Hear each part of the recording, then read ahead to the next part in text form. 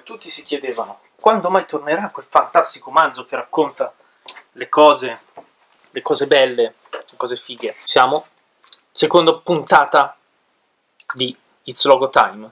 Adesso, porca puttana.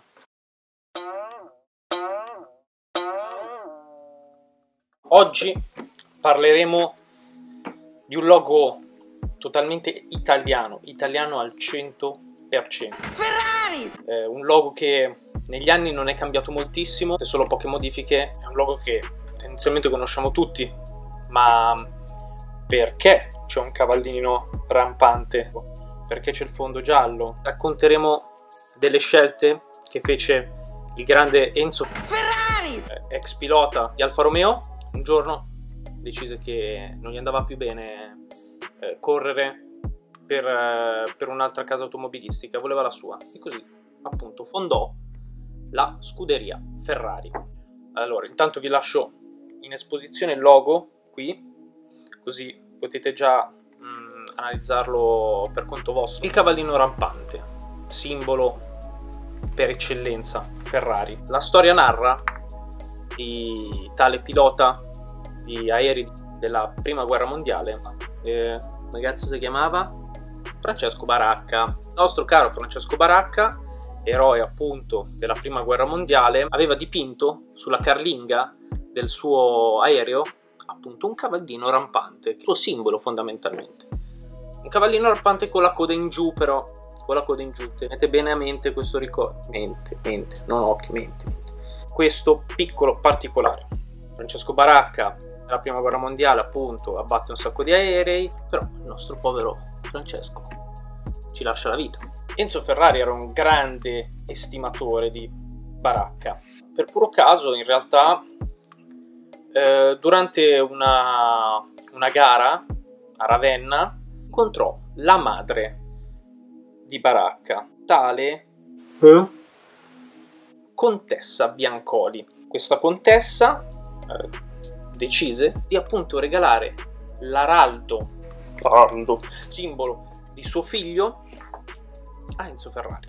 Ferrari prese volentieri questo simbolo e lo utilizzò come noi oggi lo conosciamo, no? Ma torniamo un attimo un pochettino più indietro. Per quale motivo Baracca prese questo simbolo?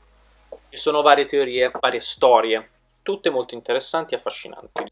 La prima, siccome Baracca era figlio di un grande posseditore terriero che aveva anche dalla sua una scuderia di cavalli, Baracca prese per simbolo un cavallo. La seconda storia è più affascinante. Vuole Baracca, dopo aver combattuto e aver abbattuto un aereo tedesco durante la prima guerra mondiale, prendere questo simbolo che aveva visto appunto sull'aereo nemico e farlo suo. Questo aereo nemico proveniva da Stoccarda, in tedesco Stuttgart, e poi in un'altra lingua molto difficile da pronunciare che è il teutonico, Tutengarten. Sei tu tedesco? Stuttgart, che appunto voleva significare scuderia. Infatti, piccola curiosità, se guardiamo il logo Porsche, che vi metto qua, appunto, che è di Stoccarda, dentro il suo logo c'è appunto un cavallo rampante. Quindi la storia principale del logo abbiamo tirato fuori.